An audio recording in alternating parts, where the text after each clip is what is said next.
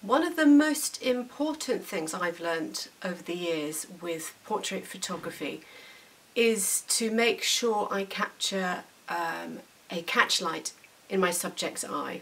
Now, if you're not sure what a catch light is, this is going to make the difference between a normal picture and a gorgeous portrait.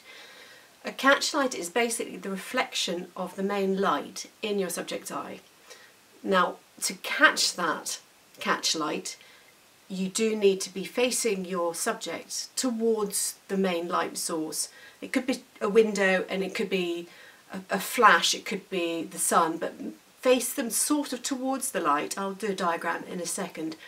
You then need to be probably 45 degrees to 90 degrees from that light, and then you'll see the reflection move around. Make sure you can actually see it before you take the picture, but it does give that the eye a bit of extra sparkle, and it really does make the face come alive. So there's a few images here to show you the difference between catch light and no catch light, but it is really going to make the difference in your images. Do give it a try.